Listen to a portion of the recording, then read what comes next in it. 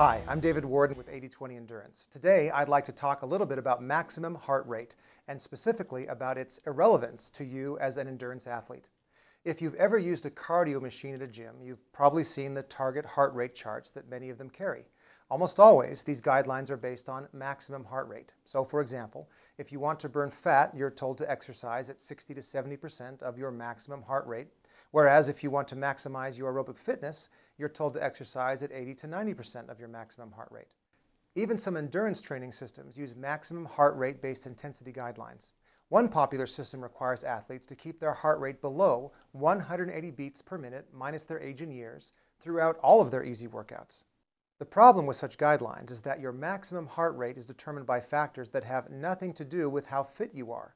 These include age, body size, and genetics. Consequently, intensity zones based on maximum heart rate may or may not be appropriate for you. And even if they are a good fit today, they may no longer be after you've increased your fitness level. This is all the more likely to be the case if your zones are based on a one-size-fits-all maximum heart rate formula rather than actual testing. A better basis for intensity zones that match your current fitness level and evolve as your fitness level changes is your lactate threshold heart rate, which can be determined through simple field tests. To learn more about these tests and the 80/20 Endurance Intensity Scheme, check out our books 80/20 Running and 80/20 Triathlon and visit 8020endurance.com.